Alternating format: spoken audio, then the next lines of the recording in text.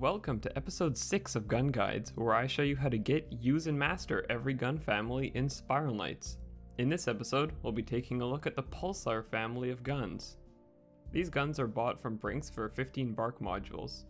If you don't know what bark modules are, they're the tokens you get for beating the Romulus twins in the mission Built to Destroy.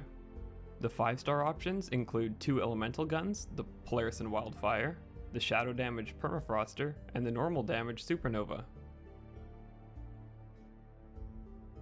Pulsars can shoot 3 times before reloading. Once fired, the Pulsar pellet will travel for 4.5 blocks, but after that it'll become a much larger explosive bullet that will travel for an extra 4.5 blocks. The larger bullet gains a massive area of effect, extra damage, and knockback. The charge attack fires a large expanded shot from the start. Pulsars within the gunning community are generally regarded as the hardest gun to master. To break this gun down heavily, I'm going to have to go into pretty deep detail on everything that makes a Pulsar. Doing well with Pulsars can be boiled down into a multitude of different topics. Doing damage is great, but isn't really the selling point of the Pulsars. The small shots deal fairly insignificant damage, but the expanded shots deal the same amount as a blaster shot. We'll be comparing Pulsars to blasters a ton, by the way, because of this equality in damage. In what ways can Pulsars outdo blasters with these identical damage numbers? In what cases is using a Pulsar better than using a blaster? Well, to deal good damage we can use walls. If an enemy is against a wall, a Pulsar can have their knockback mitigated and end up doing very good damage. Pushing a single enemy into a wall in order to get this bonus damage isn't really worth it though, because straight up killing it with a blaster is a better, faster, and easier option. However, for example, in cramped fights with groups of enemies, it's useful to shove them into a corner with the Pulsar knockback. How about burst damage? Funnily enough, Pulsars are great for this. Due to the slow bullet speed, stacking multiple bullets together is a great source of burst damage and flinching. If you walk forwards while you shoot, you create a sort of barrage that crashes into enemies for a large amount of burst.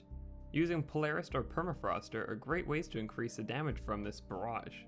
Both shock and freeze can hold an enemy still, essentially creating a wall on the spot, causing the rest of the barrage to crash onto them, dealing great damage. This is potentially the best way a Pulsar can do damage. If you know where a specific enemy will spawn, you can use this barrage to insta-kill them as well. What kind of groups of enemies do you want to use Pulsars against anyways? Well, for a gunner, large groups of enemies are best dealt with by a mobile burst guns, such as autoguns or Magnuses. Mobile guns such as blasters and Antiguas are better for smaller groups of enemies. Pulsars are bad against small groups of enemies because of unneeded knockback.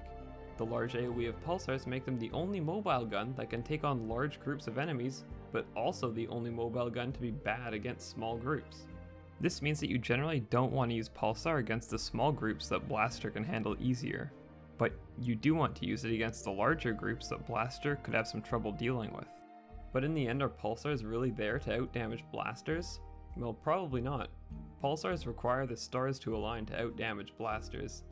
Pulsar's slow bullets compared to the fast ones of the blaster means that you have to rely on enemies moving into good situations for you. Pulsar bullets are too slow for you to position enemies well most of the time. Knockback, flinching, and enemy manipulation and control are the fortes of the Pulsar. To recap everything I've said so far, let's see how I implemented some of these ideas in my gameplay. This example is probably the easiest.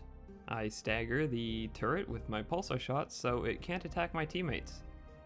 Using my dash here, I am able to easily reposition myself from the Griever to put it back at a safe distance where my Pulsar shots can keep it at a safe range. In this cramped space, moving all the enemies against the wall is pretty easy, and shows why Pulsars are pretty good at crowd control. I also remember to keep my distance and the right length as the enemies get pushed back further and further so my explosions always land. Moving forward here, as I shoot, I'm able to burst this zombie down with a barrage. A couple seconds later, I'm able to flinch a turret and move 2 zombies against a wall. As you can see, my teammate here isn't very happy with my Pulsar spamming. After shooting this zombie against a wall, I use my shield bump to reposition the second zombie to an optimal range as well. We can see here that using shield bumps can be great for enemies that are too close. In this arena, I use my Polaris to shove these slimes against the wall. But I walked too close and realized that Polaris is no longer a good option, so I switched to a different weapon, in this case the Mixmaster.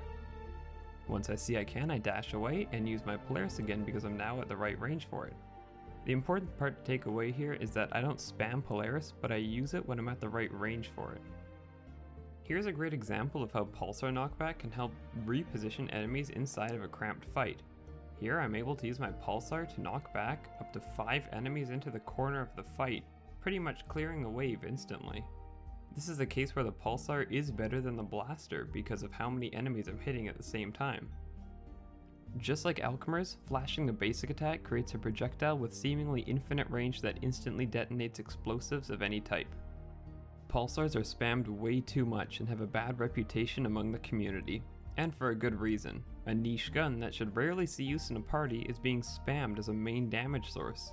If you're planning on using the Pulsar, just remember to not spam and think about whether a blaster can be dealing damage in a more efficient and less obnoxious way. I might make more videos on Pulsars in the future because of how many possible ways there are to use them, but this will serve as my basic guide for Pulsars for now. Is there a gun line you'd like to see me cover, or do you have a suggestion for other content? I'd love to hear it.